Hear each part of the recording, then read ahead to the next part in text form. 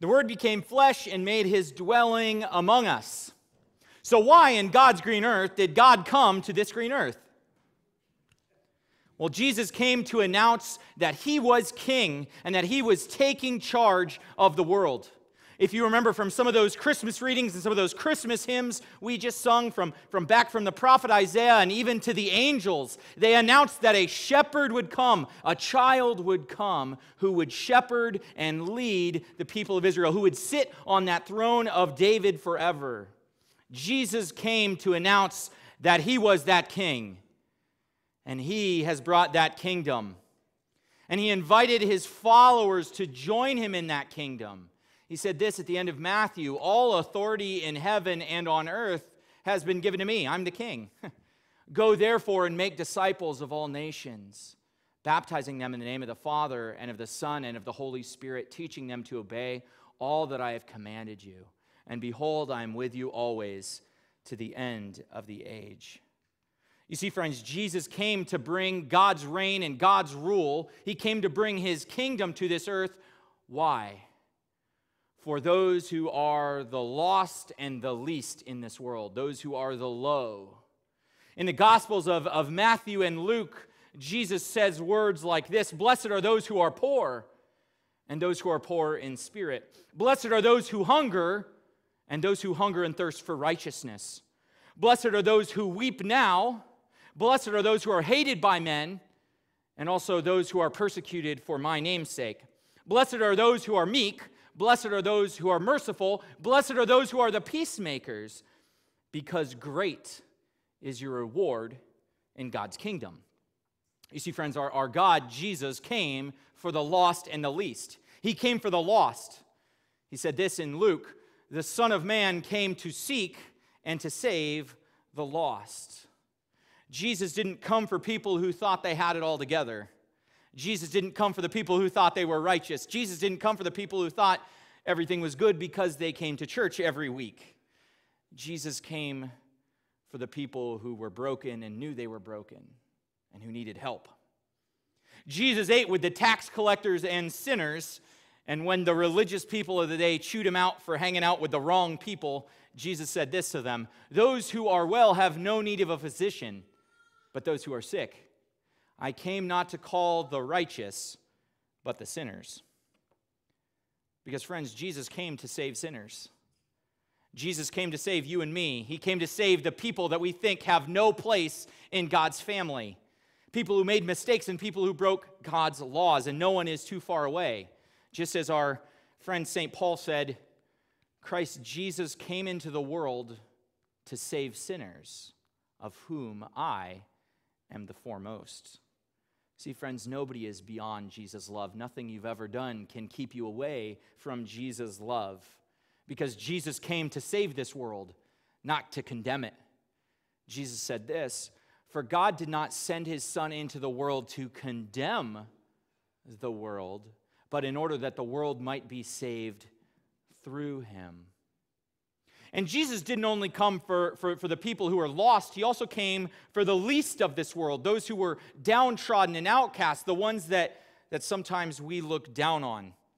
Jesus said this about himself. He said, "The Spirit of the Lord is on me, because he has anointed me to proclaim good news to the poor. He sent me to proclaim liberty to the captives and recovery of the sight to the blind, to set at liberty those who are oppressed, and to proclaim the year of the Lord's favor."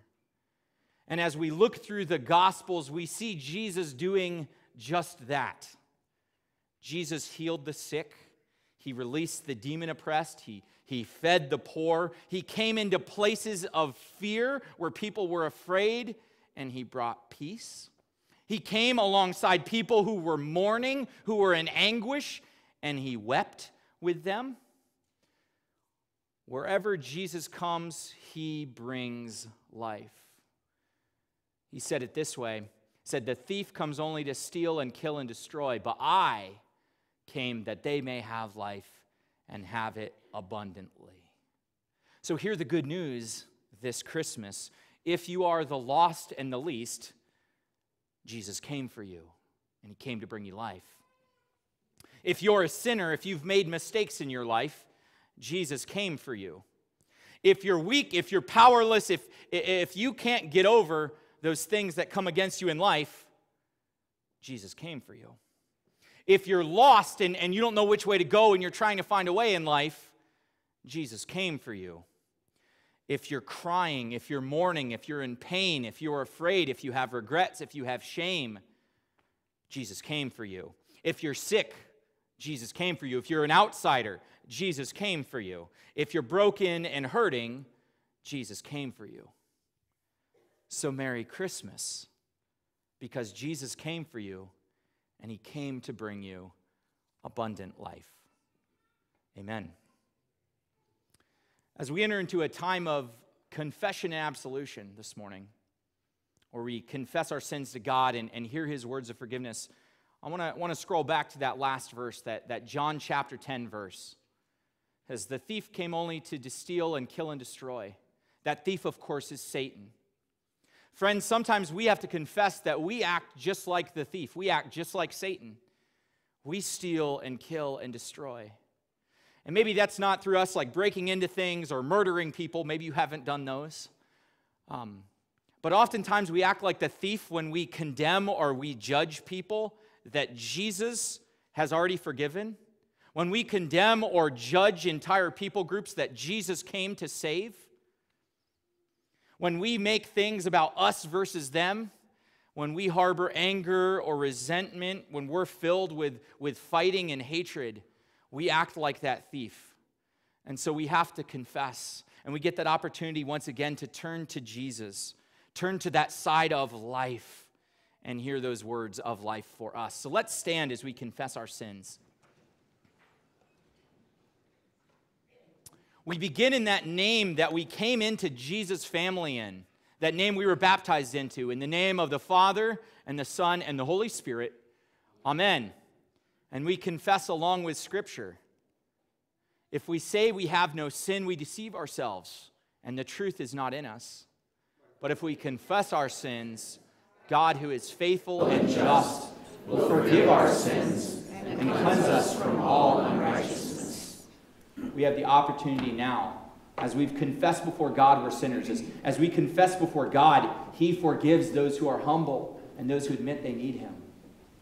Let's give to God our sins. Confess silently in your hearts those times where you've acted like the thief, or you haven't loved God and you haven't loved others the way you should. Confess that to him now.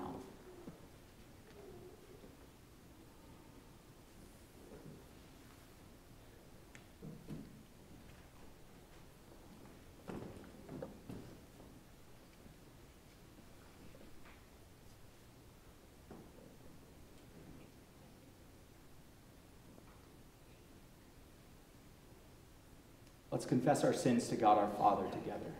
Most merciful God, we confess that we are by nature sinful and unclean. We have sinned against you in thought, word, and deed, by what we have done and by what we have left undone. We have not loved you with our whole heart. We have not loved our neighbors as ourselves. We justly deserve your present and eternal punishment.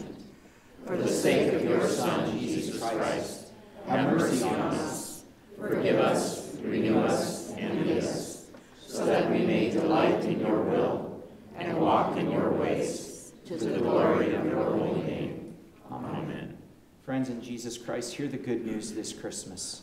Almighty God in his mercy came to this earth, gave his Son to die and to rise for you, and for his sake he forgives you all of your sins. Therefore, as a called and ordained servant of Christ, and by his authority, I therefore forgive you all of your sins. In the name of the Father, and the Son, and the Holy Spirit. Amen? Amen. Amen.